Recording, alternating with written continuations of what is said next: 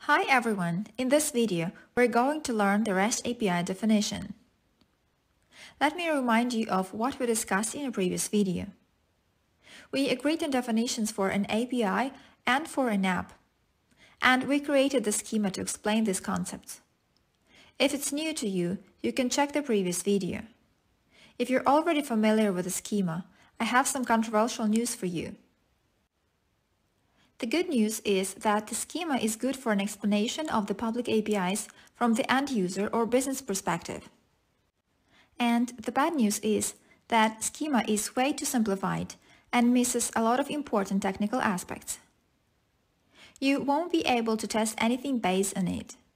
In this and the next videos, we are going to fix this issue.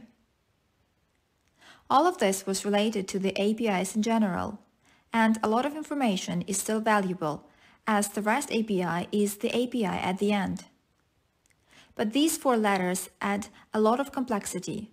Let's start by checking the definition of the REST API.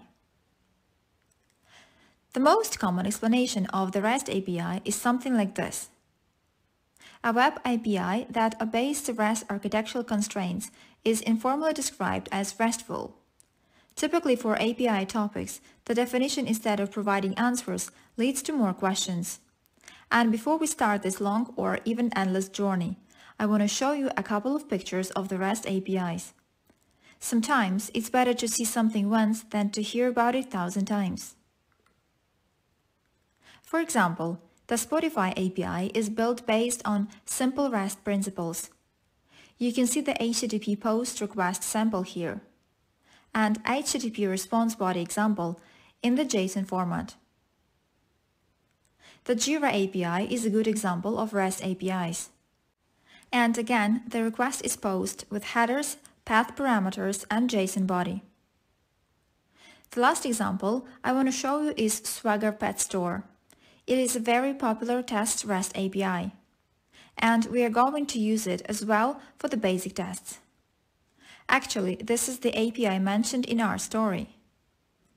And again, you can see the HTTP POST request with the body, and the body is again in JSON format. REST APIs can be very different from what you see on the screen. But typically these kinds of APIs people call REST APIs. And if you need to test something similar to what you have seen, then welcome to this course. And in the next video, we are going to learn what is REST and what REST architectural constraints are.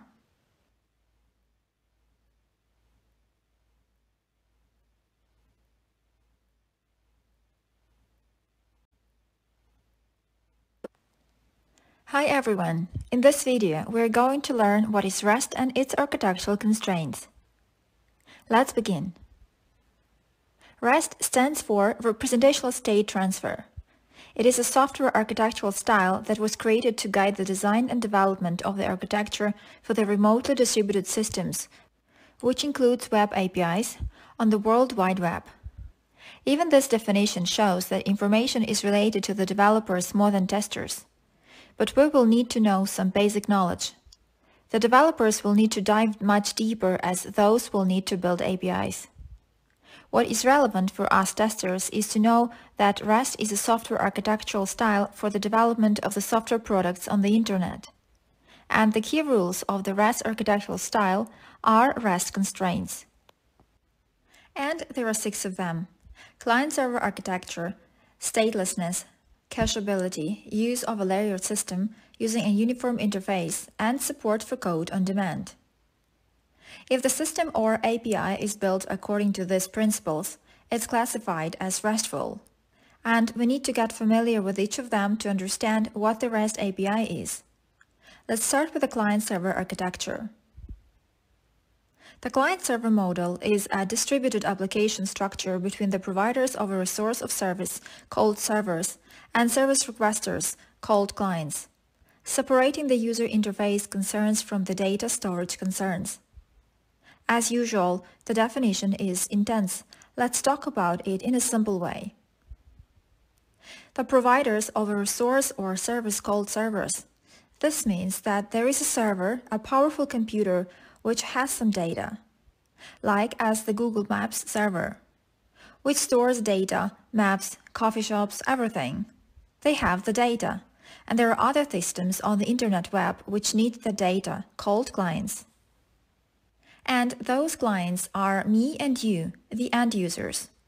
Not we as humans, but the applications like browsers or apps on our phones. Each time when you search for the coffee shop in the Google Maps app, the app sends the request to the server because maps and coffee shops are stored there. That's why clients are server requesters. They need a service, in our case, find the closest coffee shop. And the server finds the answer to your requests and sends the coffee shop location back. Provides a resource or service to the client as in the definition. This is a very light explanation of the theory, but for now we are not going to dive deeper into details of each principle. We'll have a separate video about each of them further in the course. Let's move to the next architecture constraint. Statelessness. A stateless communication in which no session information is retained by the receiver, usually a server. As usual, this definition sounds complex. Let's get back to our schema. Again, we have a client app. Let's say browser in the phone. And we have the Google server, which stores the Las Vegas map. Let's imagine the scenario. You, the end user, need a Las Vegas map. So you open the browser and search for Las Vegas. The browser asks the servers for the map. The server reaches in the catalog and finds the map, and provides the map to the browser. Then, let's say it is 2 a.m. in the morning, and you realize you have nowhere to stay. You open the browser again, and the browser sends the new question to the server. I need a place to sleep. But the server is confused. The server is polite and asks a question. Where are you? The client is confused as well. He thought that server is a friend and tried to push on the server's feelings and asks to recall that they talked yesterday. But the server is not a friend. The server is a REST server. It leads us back to the definition. No session information is retained by the receiver, usually a server. The server forgets everything the second when it sends the answer to the question. It doesn't remember the client or the data they shared. The client has no choice but sends the appropriate question. As it is said in the definition, relevant session data is sent to the receiver by the client in such a way that every packet of information transferred can be understood in isolation, without context information from previous packets in the session. So client specifies the location again. This one server understands because it has all information needed and sent the hotels in Las Vegas to the client. If client will send a request in not RESTful format again, then RESTful server will ignore it, because it forgot the client at the moment server sent the hotels to the client. So, stateless communication is a very simple independent question-answer sequence. The client asks a question, and the server answers it appropriately. The client will ask another question. The server will not remember the previous question-answer scenario and will need to answer the new question independently. I think for now this one is clear. We'll talk about it in deep in the future. Let's move to the next principle. The cacheability principle. On the World Wide Web, clients can cache responses. Responses must define themselves as either cacheable or non-cacheable to prevent clients from providing stale or inappropriate data in response to further requests. Let's move to the client-server schema to explain this.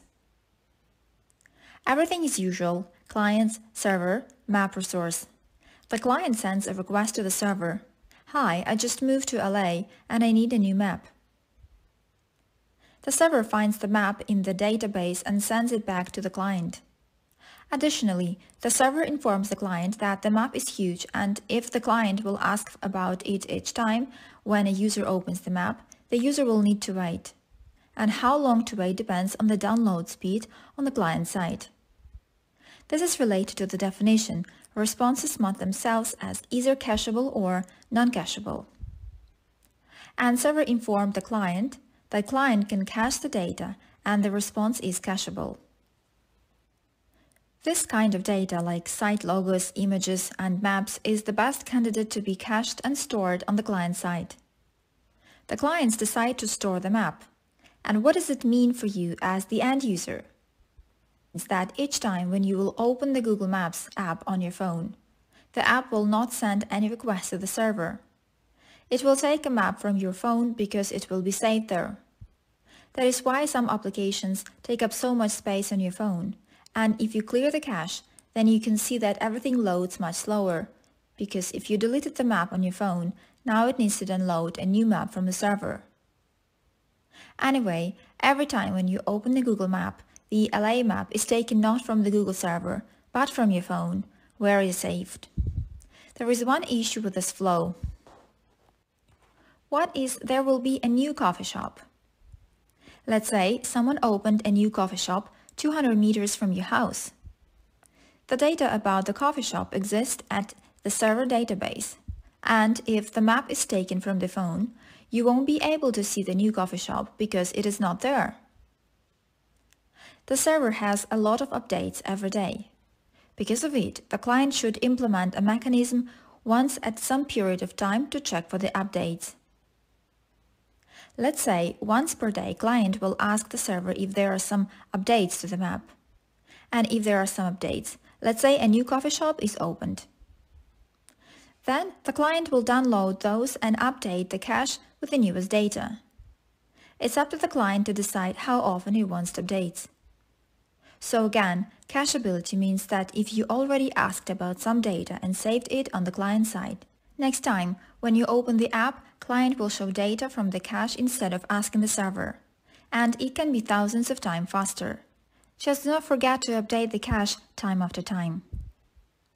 I think this constraint is clear now. Let's move to the next one. The layered system constraint. A client cannot ordinarily tell whether it is connected directly to the end server or to an intermediary along the way. It is straightforward, but as usual, let's check the schema. And as usual, the client asks for a coffee shop in LA. I know that I could provide a different example than a coffee shop, but I like consistency, and you will see this example a lot of times in the future. My advice is simple: be patient. So our request goes to the server, and we have no idea what happens next. In reality, the LA map can be stored in one server, and coffee shops, data, names, images, and coordinates can live on a third server. And the server which we asked for the map with coffee shops on its side can ask those servers for the data. Then, once data is on its side, the server can process it and send back to us the response, with the map and coffee shops on it. And the client has no idea about everything that happened on the server side, exactly what is mentioned in the definition. A client cannot ordinarily tell whether it is connected directly to the end server or to an intermediary along the way. We have two more constraints. Let's move on. The next constraint is code on demand. Servers can temporarily extend or customize the functionality of a client by transferring executable code. To be honest, I haven't found an example of it in Google API or other public APIs, so for now we are going to skip the detailed explanation. I will try to find something in the future and will create a separate video. In general, the server sends some code and some logic to the client side, and client executes the script, displays the valid data to the user, or sends appropriate data to the server. Anyway, this constraint is optional and self-explained. Server will send some code which browser or app will execute. Let's move to the last constraint. And the last one is a big one: the uniform interface. It simplifies and decouples the architecture, which enables each part to evolve independently. And it has 4 additional constraints, but we are not going to learn those for now. In simple words, there are client and server, 2 separate independent unrelated systems, and they need a link between them. And because of that, they have a uniform interface. In our case, it is an HTTP web layer with key verbs to work with resources on the server. And we're going to talk about it in details in one of the next videos. Let's summarize what we have learned in this video. First of all, we got familiar with the REST definition, and we learned that REST stands for Representational State Transfer, and that it is a software architectural style for web development. And the core of the REST is 6 architectural constraints: client-server architecture, statelessness, cacheability, use of a layered system, using a uniform interface, and support for code on demand. All 6 principles are important, and we will have a separate video for each of them in the future. But to be able to start testing the REST APIs, there are 2 constraints that are essential to know: the client-server architecture and uniform interface. Because of this, we are going to dive deeper into what stands behind those principles. And we are going to talk about the client-server architecture in the next video. Hi everyone! In this video, we are going to learn what is client-server architecture and how it affects REST API testing. Let's begin. The formal definition sounds like this. The client-server model is a distributed application structure between the providers of a resource or service, called servers, and service requesters, called clients. For us, it's important that there are 2 independent components, a client and a server. We need to learn roles and characteristics of each of them separately, and then learn how the communication happens. Let's start from the server side. And again, I like to start with definitions. A server is a piece of computer hardware or software that provides functionality for other programs or devices, called clients. First of all, the server is the computer hardware. Every page and every app on the internet is stored somewhere on a remote server. A remote server is not so mystical after all. It's just a part of a remotely located computer. So, for example, Google Maps server is a machine where maps and images of the entire planet live. Most likely, the entire planet is too much for one machine, but anyway, you got the point. Google has a lot of powerful servers. If compared to your laptop, you have the same machine, but you need to store only thousands of images. Because of that, you have, let's say, 500 gigabytes of disk space in total. It is enough for you. And the server, as we said, stores way more information. Because of it, it can have, let's say, 5 hard drives within 2 terabytes each. And it is only one machine. Another difference is that your laptop has only one user. And the server can serve millions of users. Because all other characteristics like CPU, cores, amount, or RAM are very different. The server is like a laptop, just more powerful and reliable than standard personal computers. The machine runs 24 hours per day. For now, it is enough about the hardware. Let's check the server software. And again, on the software side, the server is not as different as you think it is. On your laptop, you have an operating system, let's say Windows. It helps you to work on the laptop, show windows, mouse cursor, buttons, input fields, images, everything.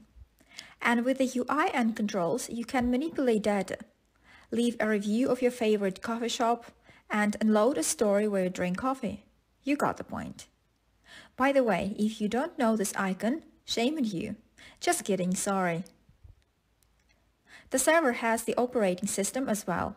It can be the Windows operating system, but most likely it will be Linux.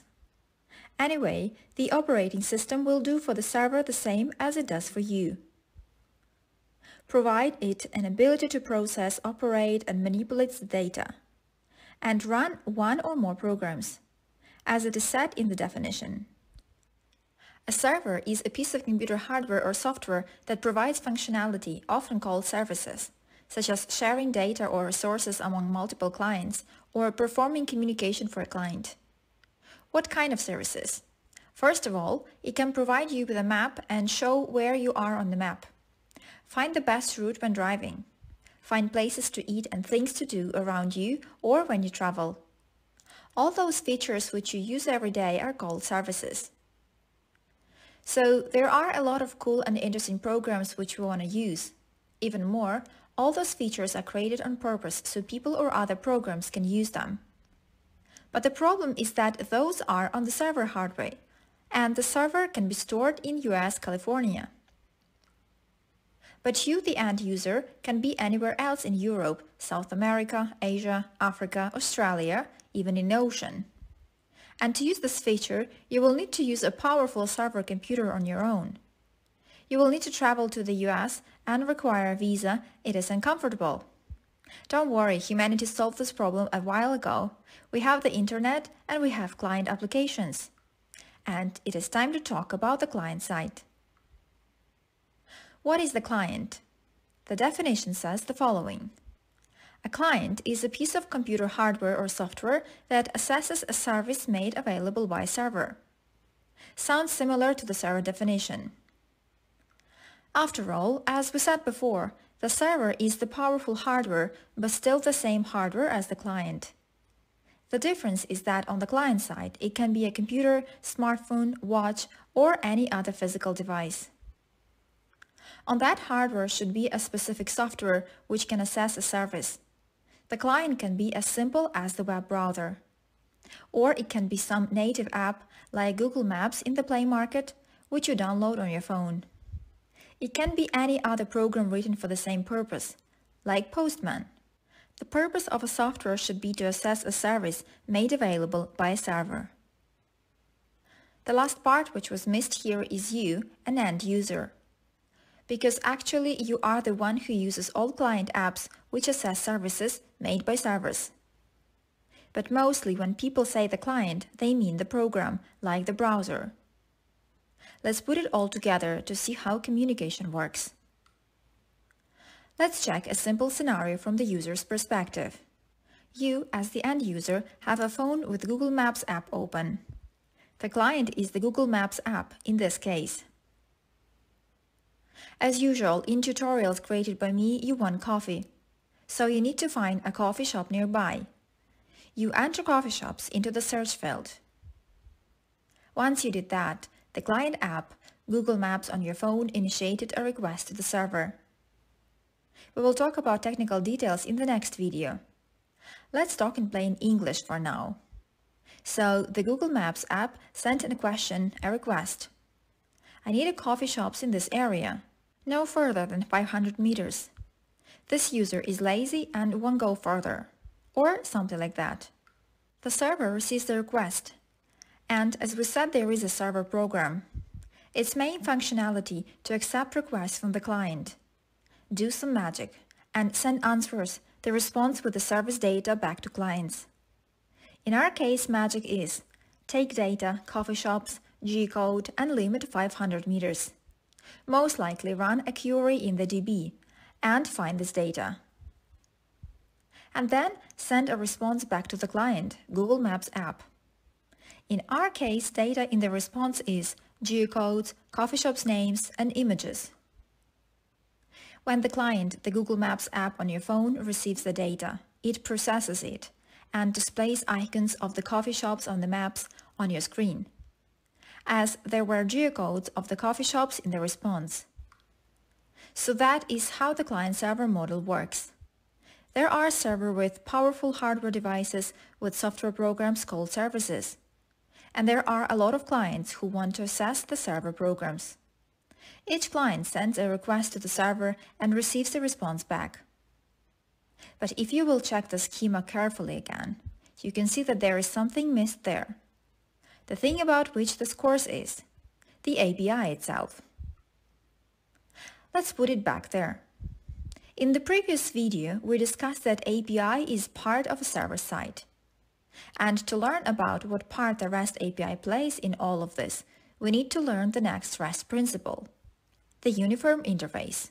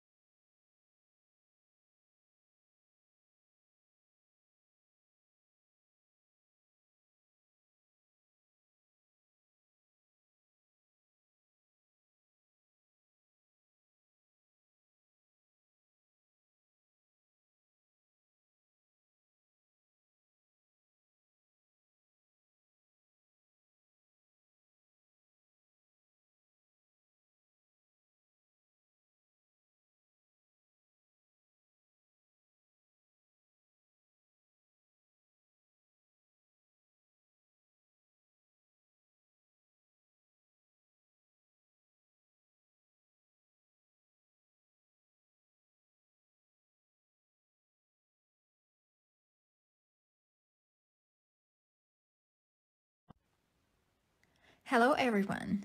Today we're going to learn the basics of the Postman tool. Let's begin. If you open the Postman for the first time, you see something like this. The screen with a lot of buttons, controls, sidebars, drop-downs, etc. It is intense and overwhelming for the newbie. If I told you what each element is responsible for, you wouldn't watch the video to the end.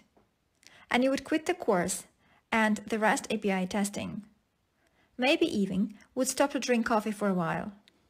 Instead, this video will be short and sweet. We'll talk about requests, responses, and the collection sidebar.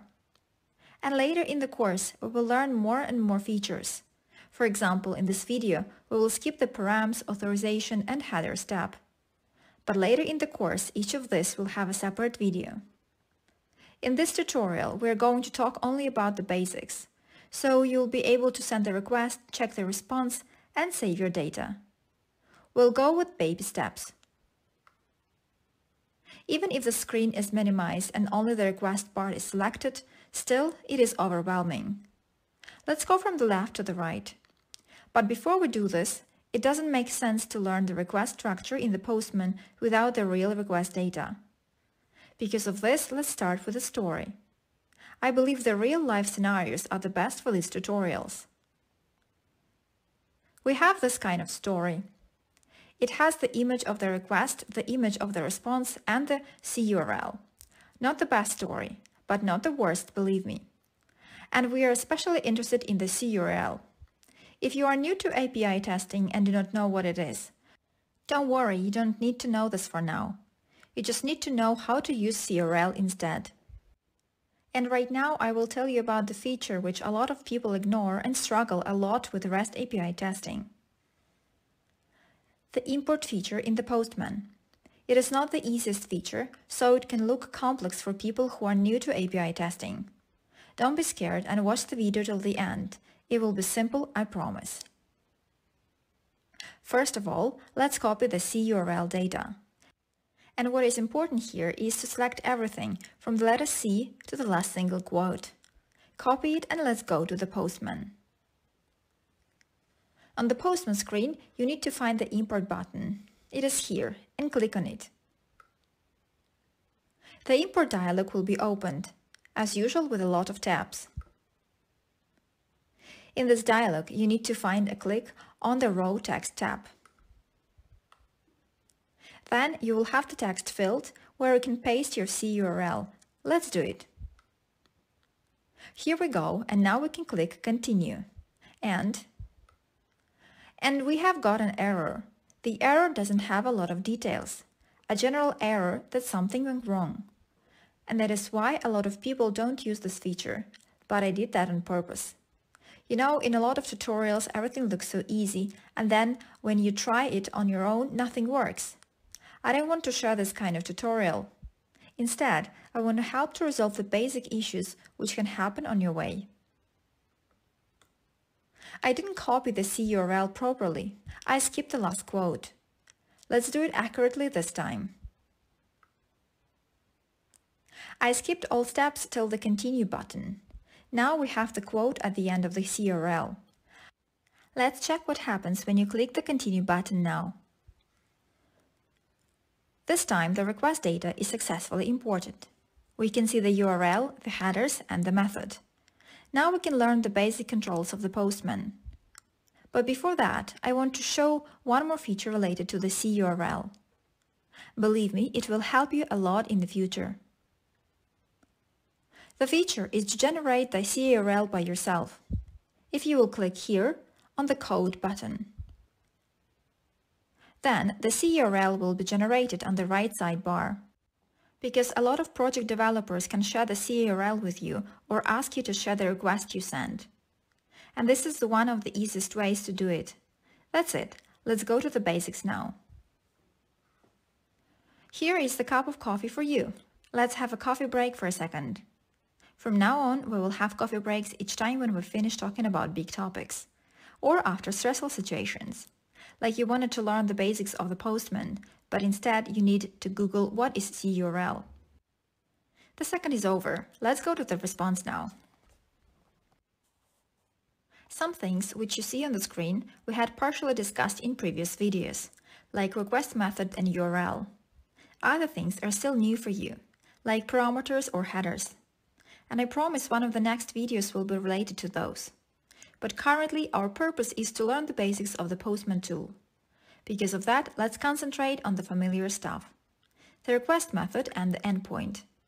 Let's step by step discuss what we have here. First of all, we have the request method dropdown. If we click on it, we can see a lot of request methods available there. There are 4, let's say, the main methods: get, post, put, and delete. These 4 you will meet much more often than the others. When we imported the C URL, the get method was selected in this dropdown. So we won't change the method and we will leave it as it is. Let's move to the next line. And the next line is the address bar.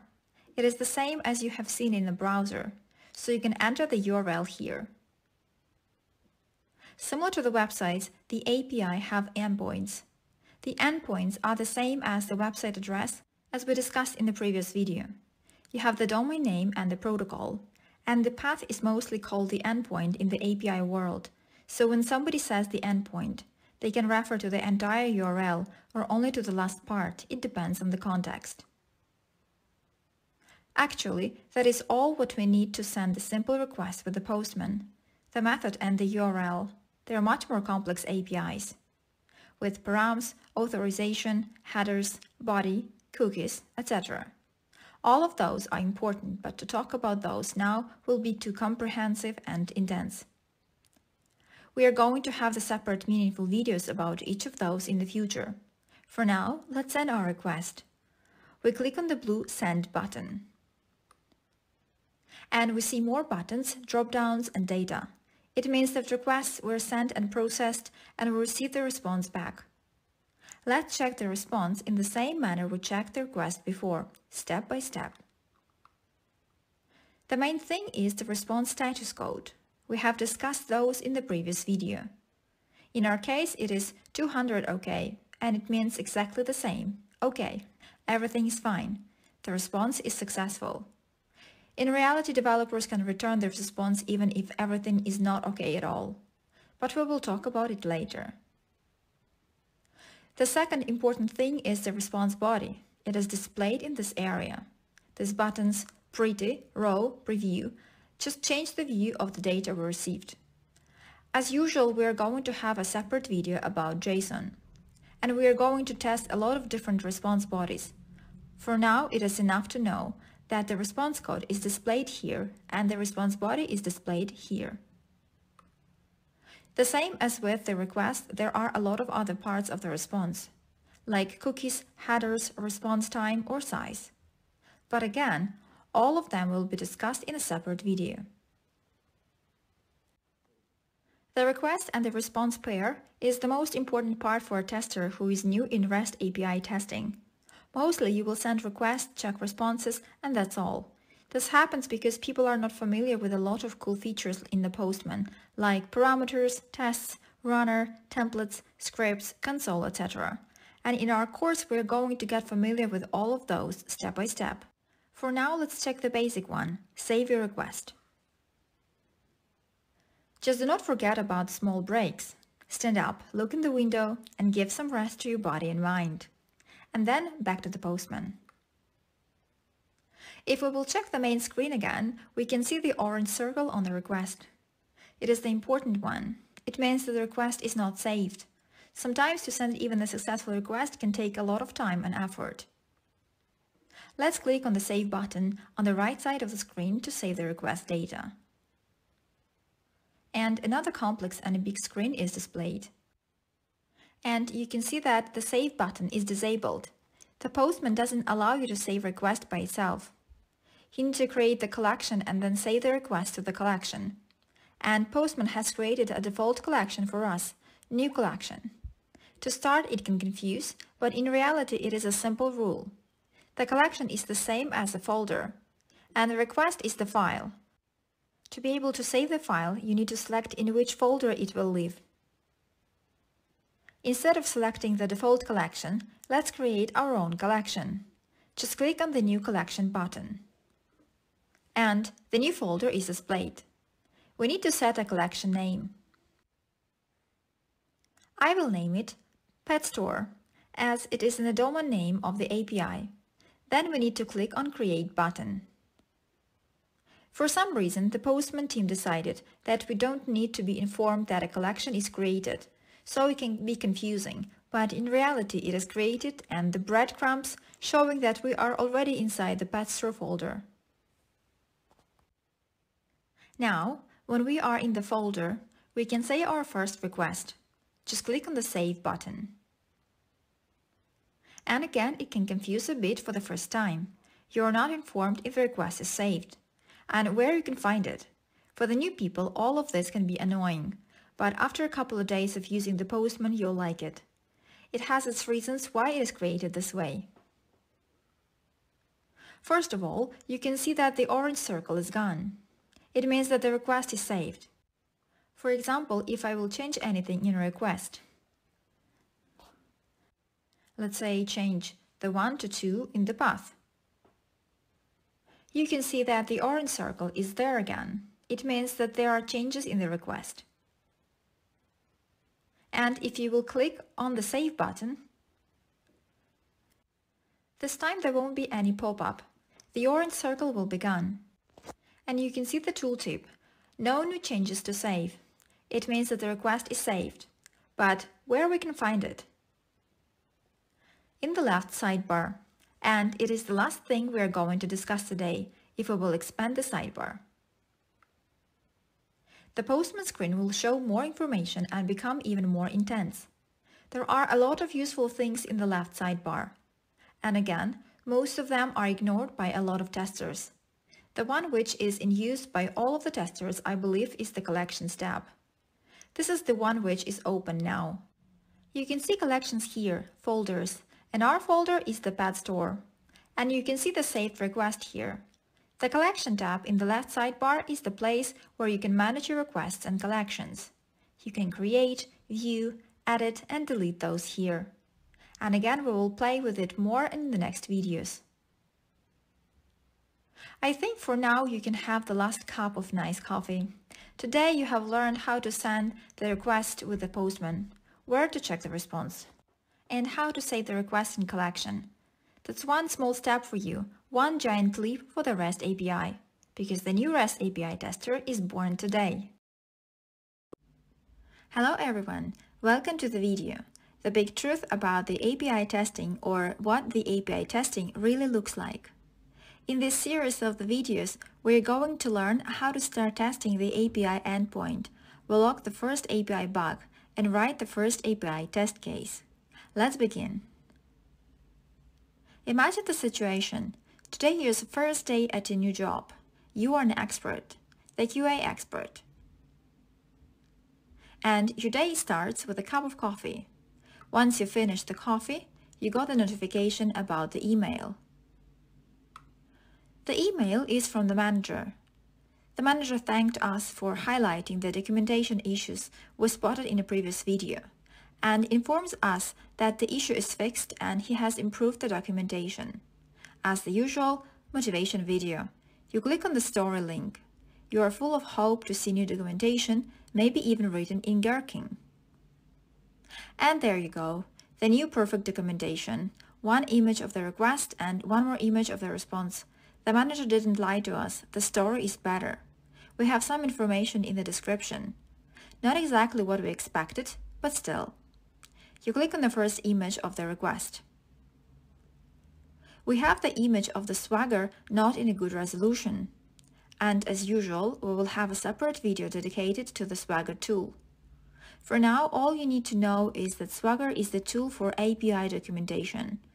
And if you have a link to it, you have power in your hands. But not in our case. We have an image of the Swagger. And I know what you think. It is stupid to test with this kind of requirements. And I hear you, but we're going to do it anyway.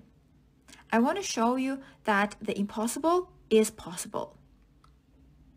The idea is that if we know how to test with bad requirements, then testing with requirements will be a joke for you. So let's test the story with screenshots. But before that, we need to leave a comment in the Jira. In the comment, we are grateful for the great documentation, and we ask for the Swagger URL instead of the images. We posted the comment. What we are going to do next? We can drink another cup of coffee while we are waiting for the Swagger URL. But there is no guarantee that we'll receive the answer soon. Another option is to start testing now with this type of requirement. Let's get back to the request image. Some things are new for you on that screen, like parameters, and I promise one of the next videos will be related to those. Let's concentrate on the familiar stuff for you. And there are two things we have partially learned, the request method and the path. Let's add those to the Postman. As we discussed before, this part of the Postman tools is related to the request. When we test the API endpoint, we start from the request URL and the request method, and we will start with the request method. The request method can be checked here. It is the drop-down where we can select which method we want to use, and the get method is selected as default. Let's check the image of the request in the story one more time. We can see that method that we need to use is the get method, so we don't need to change anything in the Postman. The first part is clear, the get method will be used. The second item which we need is the URL. I hope you still remember that what we discussed in a theoretical video. And as we discussed before, the URL consists of three parts. You have the path, the domain name, and the protocol. And we need all of them to be able to send a request. Let's check what we have on the Swagger image. And so far, we can see only one part of the URL, the last part, the path. And we can't copy it, as it is the image. We have no other way but to type it into the Postman address bar manually. Let's do it. As we said before, this is the address bar. It's the same as you have seen in the browser, and we have entered the path here. But this is not enough. There are two missing parts, the domain name and the protocol. Let's check the Swagger image. There are several ways to find the API URL in the Swagger, but in our case, we don't have access to the Swagger. We have just an image, and at first glance, you can't see any domain name, but there is a URL on the screen. And it is in the browser address bar. We are interested in this part, petstore.swagger.io. This is our base URL. We have no other option but to type it manually into the Postman address bar. Here we go. Now it starts to look like an URL. And the last part, the protocol. It is not mandatory, because if we won't put it, the Postman will send the protocol for you, similar to what the browser does. But let's check the Swagger one more time. The protocol is not displayed in the address bar, but we know that browser sends HTTP by default. Only one question is if it is the HTTP or HTTPS. And we can see a log icon displayed in the address bar. This means that the protocol is HTTPS. And again, we have no other choice than to type it manually into the Postman. Our URL looks like a valid URL now. The only thing which still is not common is the path ID. What this path ID is the path parameter. And as I said, we will have a separate video about those in the future. Let's check the Swagger image. The path parameters are described in this section. There is information about the valid data format and more. And we can see one in the input field. Let's put it into the Postman. Finally, our URL looks like a valid URL, and the get method is selected. That is all that we need to send the basic and simple request to the Postman.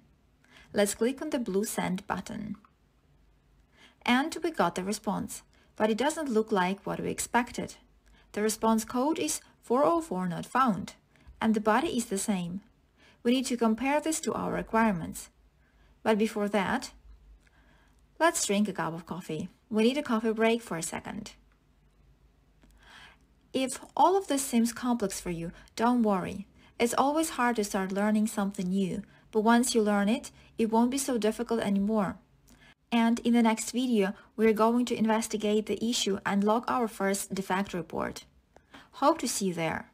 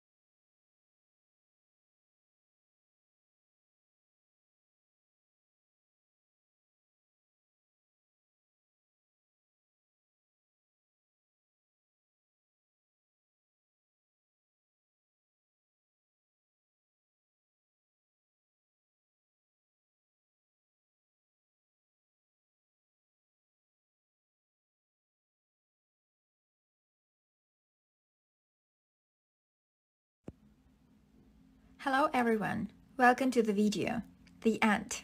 So I have a piece of bad news for you. This is the end of the free API testing course for beginners. I think we already learned a lot as for the free course. And there are more bad news.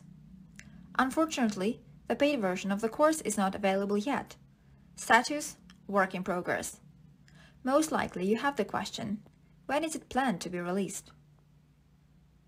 The planned release date is December 1st, 2022, but I can't promise anything, especially considering where I am now.